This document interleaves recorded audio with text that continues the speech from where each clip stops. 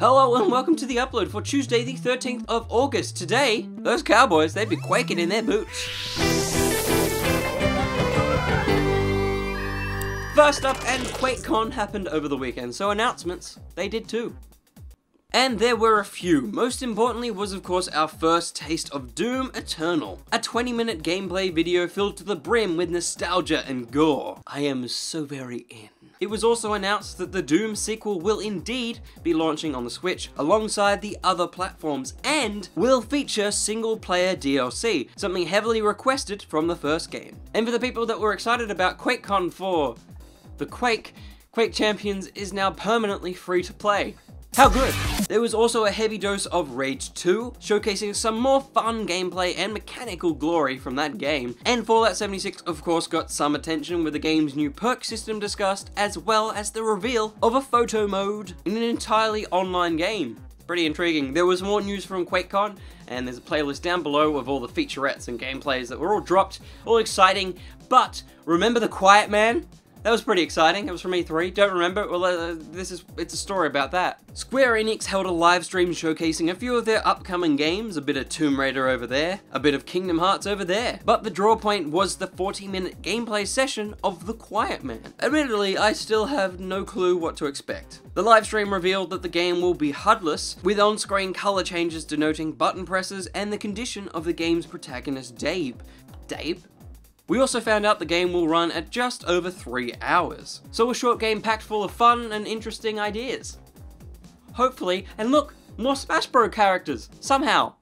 I got a bit of a blocked nose. Part of the Smash Nintendo Direct was denoted to, of course, dropping some more characters and locations for the Switch title. These are those characters. Simon and Richard Belmont, Chrom, Dark Samus, and the sneaky NTs of King K. Rool. And for those fans that feared that Nintendo had revealed that Luigi was dead, Auntie Ninty confirmed that Green Mario is safe. A few locations were also revealed, including Dracula's castle. This level alone will feature 34 music tracks. The game as a whole will feature over 800 tracks. How good! Moving on, and Red Dead Redemption 2 dropped a gameplay feature. That's all. Go watch. Something else that you'll be able to watch soon is the Sonic the Hedgehog film. And now, Sonic has been cast. Ben Schwartz will be voicing the CGI creation in the 2019 film. Don't worry about it, it's fine. We also know that Jim Carrey's Eggman will in fact be a mixture of prosthetics and CGI. The more I hear about this film, the less I feel like I really know, but something I do know is that buying stuff can be fun. Thinking about picking up a graphics card? Well, if you go the AMD route and nab one of their latest cards, you'll get 3 free games. Star Control Origins? Meh. Strange Brigade? And Assassin's Creed Odyssey? Ooh. That's right, picking up one of these cards will come along with codes for the 3 titles. They'll be unlockable when the games actually drop. What a snazzy idea. Some other things that you can buy. An officially awesome Resident Evil 2 inspired typewriter keyboard, releasing to coincide with a remaster of the classic title. You'll need $700 though.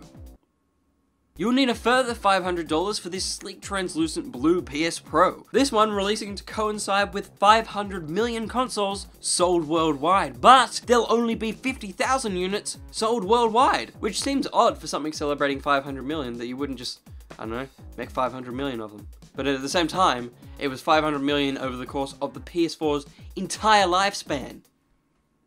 That's a fair point, Will. Trailer watch! Wreck-It Ralph, Ralph Breaks the Internet dropped a sneaky peek at their new film, filled with more Disney princess action and an awesome new world steeped in Fast and the Furious Mad Max nonsense. And Gal Gadot. Well. Who are you? I think we should get out of here. Slaughterhouse Rules stars Simon Pegg, Nick Frost, and Michael Sheen, and it's set in a boarding house with a sinkhole and terrifying creatures. Do I really need to say more? The Nutcracker in the Four Realms is a Disney film that is full of peculiar whimsy and dark tales, but without a Burton in sight. This trailer is highly un-Disney whilst also being entirely Disney at the same time, and that could be a good thing. Also, Good Mythical Morning dropped its season 14 trailer. Is good.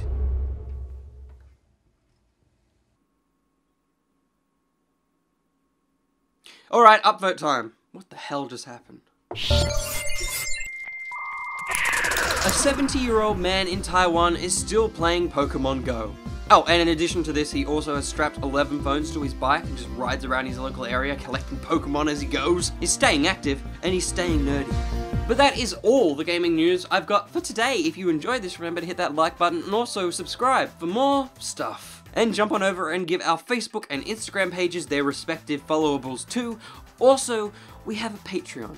There's now 14 beautiful humans that have dropped by and now dropped into our super secret Discord. Just $2 will get you in there, but remember, it's your money. Look after yourself first. But until the next one, the Doctor of Who out. Oh, and also there's 2 videos up there you can watch, and you can subscribe over there. And also, Josh and I will have a podcast up later tomorrow night, I guess, and it'll be on SoundCloud, so go to the SoundCloud link down below. Slurring a little bit. I got a little bit of a blocked nose. I think Will's got a little bit of a cold. So, I guess this video's over now.